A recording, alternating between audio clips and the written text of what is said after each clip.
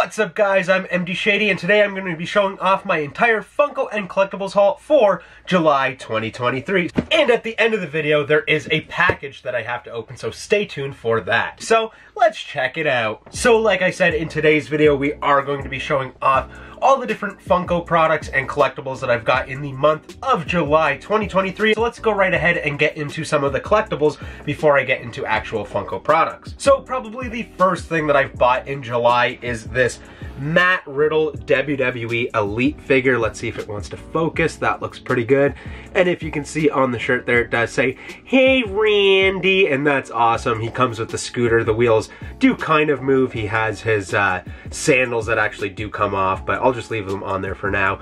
Also, the hat that comes off, his shirt is obviously removable as well, and it comes with like the bro hands as well as the grabber hands, and then it also came with a set of the Randy Orton pose hands. So this figure is pretty sweet. And then the next item that I picked up is also a WWE wrestling action figure, but this one is a little bit more special. Basically, the story behind this figure is that it is from Mattel Creations. So what that means is that you have to pre-order this figure, I guess, and they're only made to order, so they're not gonna hit up stores. But basically, yeah, let's say if 1,000 people order this figure, then there's only 1,000 made. Did I order it with the pre-order?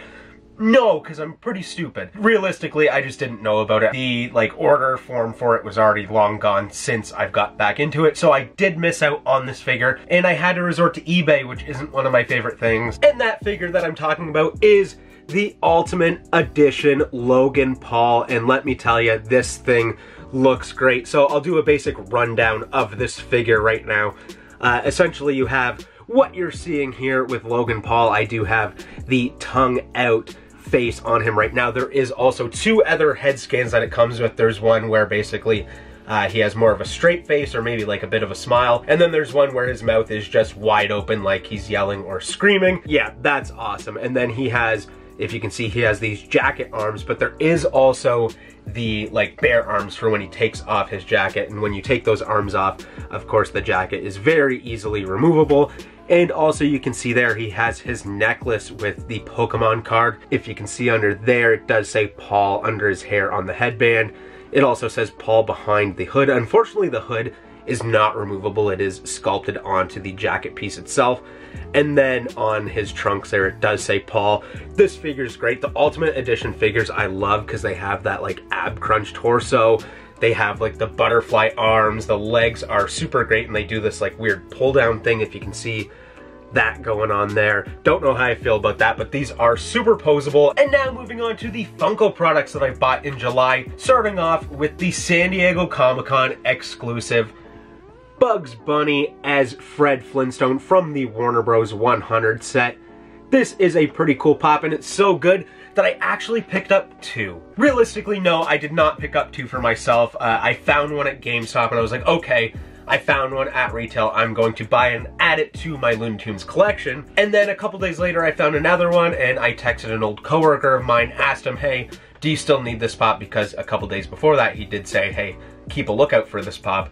And he said, yes, he did need it. So I bought a second one, and I will be giving that to him, basically just for the cost that I bought for the pop. But anyways, here's a closer look at the Bugs Bunny as Fred Flintstone. This is pretty cool. It does feel a little early considering we did just get the Looney Tunes characters as the Mystery Gang, but at the same time, this is really cool. And I mean, Warner Brothers is only going to have a 100-year anniversary one time, so they might as well get as many products out as they can, especially when it's a cool mashup such as this. And then the second pop that I got is also from San Diego Comic-Con, but I didn't actually buy this myself. DK had gone to our local GameStop the day that pops were supposed to show up from San Diego Comic-Con, and he picked me up the Stranger Things 001 or Henry Creel. This is awesome. This pop is really cool for what it is. There's not a ton of detail with it, but I feel like it's not needed because this character didn't really have a ton of detail. I love the side of the box there. That looks really cool with his white attire. And then the background, we have that set of Stranger Things pops, which I actually have that entire set now, so that's really awesome. Then we have the side of the box there. You can kind of see his handout where he's using his powers. and of course a closer look at that San Diego Comic-Con / Summer Convention sticker. So now I have 2 pops from SummerCon / San Diego Comic-Con in my collection for this year, which is always great. So after recording the June haul video, we realized that we actually forgot one soda, and that is the Hawkman soda from WinterCon from last year. Yeah, from last year.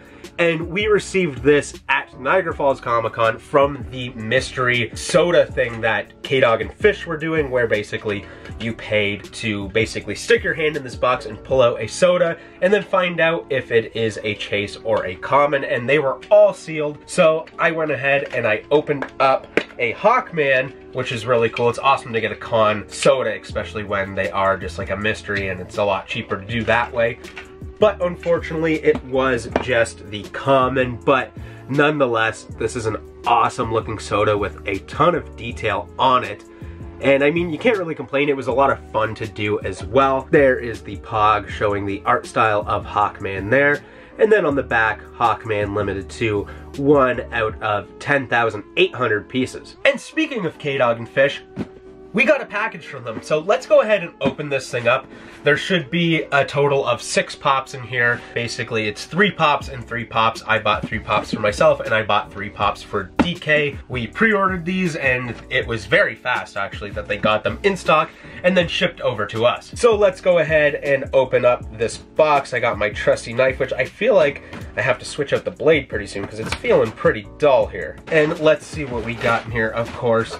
Always good protection. We got a ton of paper in here, and oh yeah, I completely forgot about this. So DK had won a Thursday giveaway from K-Dog and Fish, so they did go ahead and add that to this box, because why would they have to ship out 2 different packages when we were getting an order from them anyway? So let's go ahead and open this guy up out of the bubble wrap and show off exactly what he won in the Thursday giveaway. And here it is. It is the Wondrous Convention 2023 exclusive Hedwig with letter. This is pretty cool, an awesome pop to receive in a giveaway because it is a con pop. And honestly, it looks pretty sweet with the letter in the mouth like that. Going on to the side, love the art style with the background there. And then the back showing off the rest of the set, which we have Harry Potter, we have Hermione, Dobby, as well as Gilderoy Lockhart. So that's pretty sweet there with that background. And yeah, I mean, like I said, getting this for free, winning it from the giveaway is always awesome. We've definitely won a few different pops out of the Thursday giveaways now. So yeah, this is definitely an awesome one. Not sure what DK exactly is going to do with this pop, if he's going to add it to his collection or maybe give it away or try to sell it at a toy show in the near future. I guess we'll find out. All right, so now opening up the first pop that we received from the actual order that I placed. Oh, it's awesome to finally have these in hand, and they're looking minty fresh so far. The first pop that we have is, if it wants to focus, there we go, Julian from the Trailer Park Boys, and wow, does that ever look great. It looks just like Julian. He has drink in hand, of course, the jeans as well as his classic black shirt. Oh, so cool that we finally have Trailer Park Boys pops. I hope that we get more. But so far, what we've seen is great. There's the side of the box. What does the art style look like? Not really a ton going on there. I guess there is like kind of a bit of like the trailer park faintly in the background, and then you have like the gray splatter. And then on the back of the box, it does show off the other 2 pops that are in this set with Bubbles as well as Ricky. And then we have the side of the box there, and then back to the front. Let's see, is there a quote? There is a quote on the box. Let's see what it says. Okay, this makes sense for Julian. Christmas to me is about one thing, money. Of course it is with Julian, so that is awesome. So yeah, we have Julian, so let's see what the next 2 pops are. I'm sure you guys can guess, but I think we're gonna have to show them off. Getting right into it, the next pop that we have is, of course, also from the Trailer Park Boys lineup, and that is of Bubbles. Let's take a look at this pop. Oh, I wanna see it with my own eyes. Oh, yeah, it looks great. He even has one of his little kitties down there, so that's wicked. The glasses, the huge eyes on here. I didn't think originally when we saw the glam shots for these that the eyes were big enough, but now seeing them in person, yeah, I think those eyes are big enough. They look perfect for Bubbles. Again, there's the side of the box where there's not a ton going on. The background with, of course, you can see some of the trailer park there, and then the side of the box, and back to the front.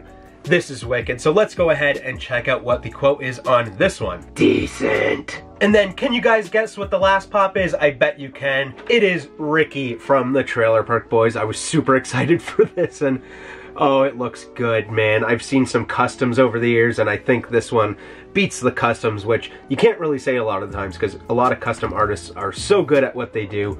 But here we have the official Ricky. Oh, it looks so good. And wow, that's great. I didn't know if it was going to be like this, but if you can see there, his shirt is actually the houndstooth like print on there. It's not just like checkered, kind of like we've seen with the glam shot. Really excited that it actually is the houndstooth. That makes so much sense. Of course, he's got a dart in his mouth, and looks like he has a blaster in his hand, and of course a gold watch on with his hand in his pocket. So let's go ahead and check out what his quote is, because there could be so many different ones. I hope they pick a really good one, because Ricky-isms are amazing from Trailer Park Boys. Worst case Ontario, that is perfect. And I'm even wearing a Hits FM shirt where it does say Southern Ontario on it, so that is very, very fitting. I think that all three of these quotes were very, very great for these pops. Super excited to have these, and like I said, I really hope that Funko decides to put out more characters. Of course, we want to see Randy, Mr. Leahy, J-Rock. We want to see a bunch of different characters, Corey and Trevor. There's so many to do, so I don't see why they wouldn't, especially, I'm thinking these are probably going to sell very, very well. Yeah, these look so cool altogether. Don't know where I'm going to display them in my collection, but they gotta go somewhere cool where everyone's going to notice them as soon as they come into the pop room. And like I said, I did order a set for DK as well, but I'm going to keep them in the bubble wrap so that he can basically have these a little bit more safe on his ride home, and they're not going to bang around in the box too much or anything like that. So when he gets home, they will be still minty fresh from K-Dog and Fish. So it looks like that's all the time I have for today. If you like this video, don't forget to hit the like button, leave a comment in the comment section down below, and don't forget to subscribe if you're new here. But anyways, guys, I'm out of here. Peace in, peace out.